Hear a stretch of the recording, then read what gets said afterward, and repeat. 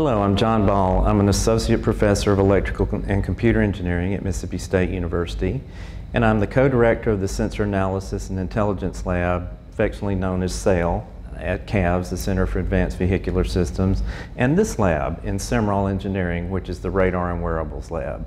At the SAIL lab, we focus mainly on automotive autonomy, and this is a really great thing for the students because they get hands-on experience with robots and large vehicles with sensors, developing very complex machine learning algorithms and computer vision algorithms. Here in this lab, we focus more on wearables and looking at how can we determine body motion and movements. Those things are very useful because with our SOC that we've developed, you can go outside of the lab. So for instance, we could have a basketball player go on the court and not be confined to working in the lab. Over the last couple of years, we've had over 20 funded projects, which has enabled us to hire and support over 60 students, both undergraduate and graduate. This is a great opportunity because the students get real-world, hands-on experience and work with some of the state-of-the-art sensors like radars, cameras, thermal cameras, LiDARs, and the soft robotic sensors that we use in the labs. Some of the funding that we've got includes the National Science Foundation, AFRL, ERDIC, USDA, NASA, NOAA, and NIJ.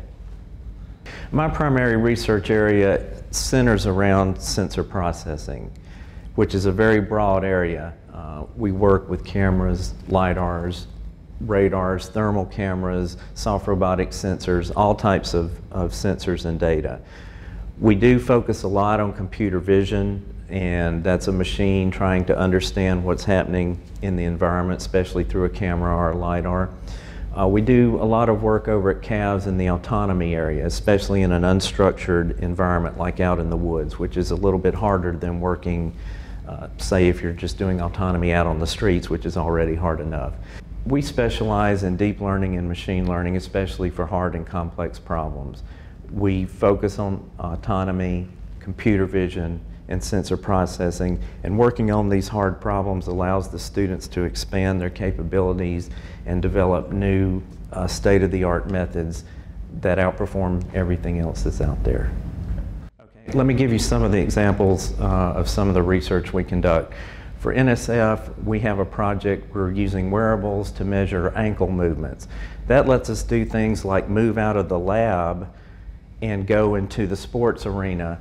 And this work is particularly useful for athletics, for rehabilitation, for prehabilitation, which is trying to keep people from being injured, and in telemedicine. With ERDIC, the Engineering Research and Development Center, our work is primarily focused on autonomy and sensor processing and understanding the environment, scene understanding and autonomy.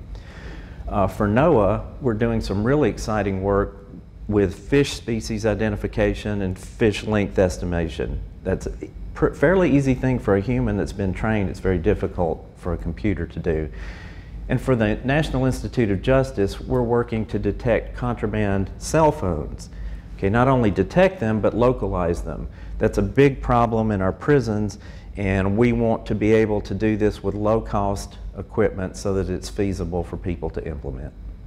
I'd like to invite any of you that want to come to Mississippi State to come to SIMRAL to see the radar or wearable lab, or to go to CAVS and see my autonomy and sensor processing lab.